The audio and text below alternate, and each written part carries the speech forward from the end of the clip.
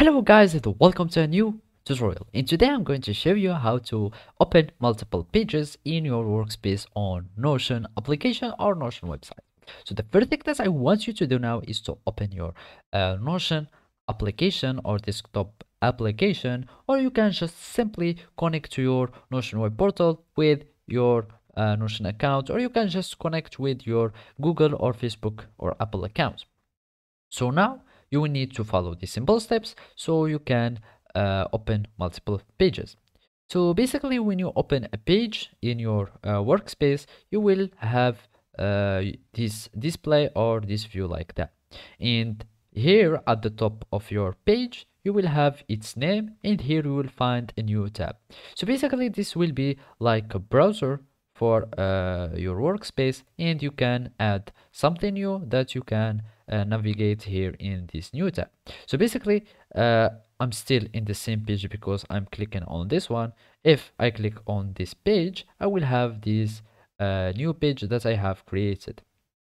So here I have this first page, and when I go back here, I will have the second page, and I can do as many pages, I can open as many pages as I want. So I'm going to create one. So let's name it page 1, for example, so you can see the difference. And I'll go back here, and I'll go back to the second tab, which where I opened only this untitled page, and I'm going to name it, for example, page 2. And as you can see here, I have 3 different tabs with 3 different pages. And also you can open in the new tabs, you can open like the sub pages of pages for sub 1, for example. So let's just write something to save the page, and let's have it here.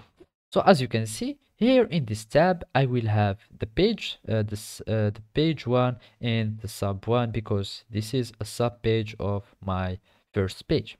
And I can